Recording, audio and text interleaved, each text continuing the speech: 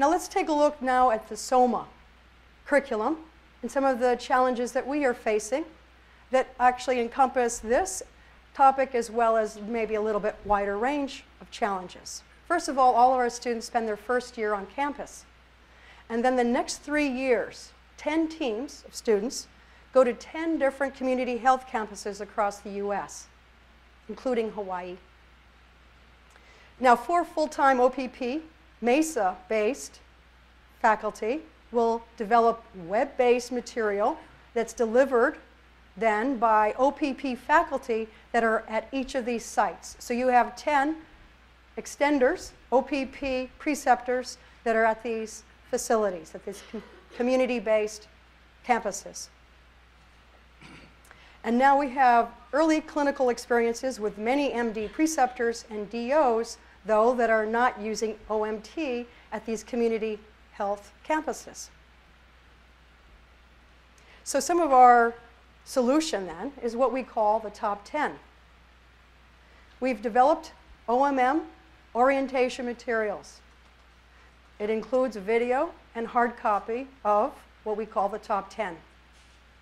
And we've selected these based on their simplicity, their safety, and their ability to be taught in a consistent manner, as well that they have wide applicability to their common clinical problems. So let's take a look. So at the end of the first year, all students then reach a competency in the top 10.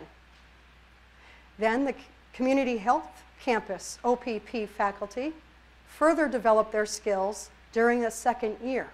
So they have a formal training every week, just like they would on campus at Mesa.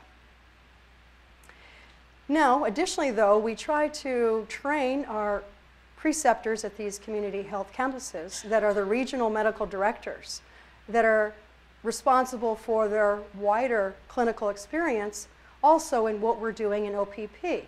So they've participated in what has been a faculty developed session on these top 10 basic skills as well. And it turns out, though, that they were so enthusiastic that they wanted more detail, and they wanted to have video recordings of actually what was being taught and shown, and they want more sessions to develop their own OPP skills.